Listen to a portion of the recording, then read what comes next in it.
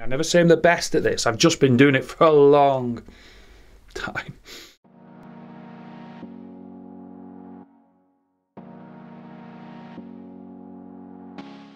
Hello, my name's Will, and what I do is I do a lot of videos around personal safety to do with staff.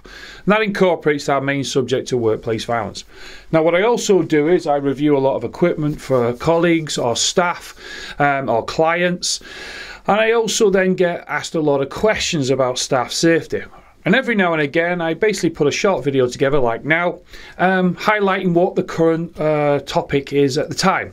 Like, at the moment, one of the current topics that I'm talking a lot about since the beginning of the year, which is 2022, is I'm talking a lot about CCTV. Now, I've done videos on CCTV and why we need it, and I've also done a lot around CCTV operators, because for a lot of CCTV sites I am a compliance officer, which I go in and make sure everyone's operating correctly.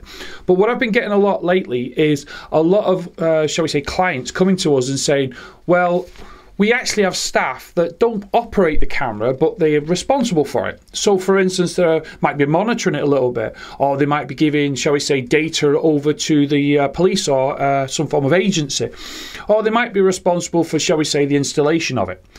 Now, what I try to do is I put a package together usually, and I spend about 3 hours with them, whether it's face-to-face or online. And I talk a lot to staff about the importance of understanding the security of data. It's like I talk a lot about the ICO. A lot of organisations don't know who the ICO are, Information Commissioner's Office. And I talk a lot about the importance of, say, things like signage, of positioning of cameras. Are our cameras looking on, shall we say, into anybody's private home? I talk a lot about GDPR. I talk a lot about freedom of information. And also then onto human rights, Article 8. But what I try to do is put across the importance of the security of the data, and it shouldn't be like viewed by people that shouldn't be looking at it, and it shouldn't be, shall we, handed over to somebody. And even recently, I've had staff that have openly admitted that they've handed, shall we say, data over to some outside agency and never even got a receipt from it. In fact, just before Christmas, when I was involved looking into an incident, one of the staff actually said to me that they actually gave the footage to a member of the police, but don't know who it was they actually gave it to because they never got a receipt, which is quite serious. And then I talk about, yes, okay, you can have breaches, like where the footage has gone, or shall I say, as who's seen it, or it's been used in, shall we say, an unacceptable manner, which could have been, shall we say, put onto, say, some format like YouTube. So I talk a lot about things like, even I talk about the surveillance camera commissioner.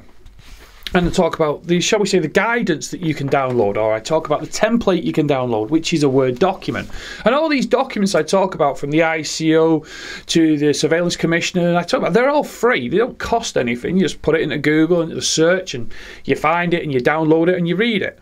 And what I've found more interesting, that's why I've done the video, is I've done about 3 sessions this year. I did a lot last year, but 3 sessions already this year to actual 3 different organisations on the importance of CCTV awareness for the staff. And the feedback was great, which I love. The feedback was really interesting. In fact, I had one booked in for 3 hours, and it ended up nearly 3.5, going on nearly 4 hours, because they were all intrigued and asking questions. And it was good because they weren't asking questions, shall we say, to protect oneself. They were actually protecting the company, and they were thinking of ideas and different methods, and making sure they lock the rooms down, and making sure they have the right paperwork in place.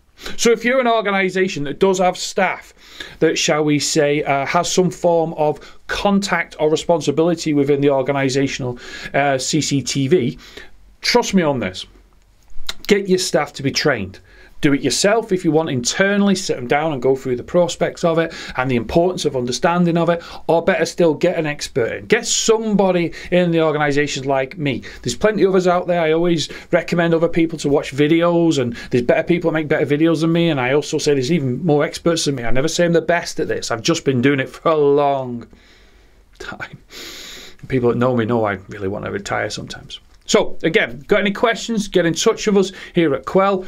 Go through our LinkedIn if you want to. Get in touch with me through there. Email us direct at info@Quell Training. Follow some of our YouTube videos on our Quell Training page. And you never know. We might tell you something that you're unaware of. Stay safe, whatever you're doing. Bye for now.